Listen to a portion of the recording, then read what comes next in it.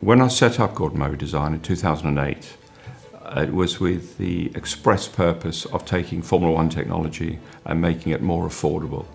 Weight counts against car dynamics in every case, accelerating, braking, cornering, and of course with everyday cars, it's fuel consumption and therefore emissions.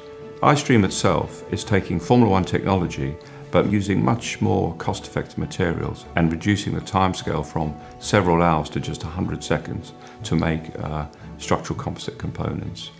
The main benefits are much lower capital investment for the car manufacturer, increased safety, but with lightweight. The thing that really launched the company was an Innovate UK backed project, which was a little electric car called T27. That really caught the manufacturer's eye, that vehicle, and got us going.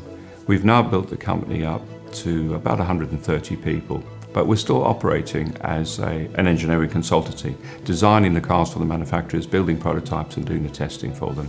We've done a lot of subsequent work with Innovate on materials R&D to further advance iStream and to get us out there into the global market, if you like. We found that once people realise that this is a government-backed project, then it gives us massive credibility. We're about to announce a really exciting development in the iStream manufacturing process, which we call iStream 2. We're working with Yamaha on this, and we're about to show a product using iStream 2.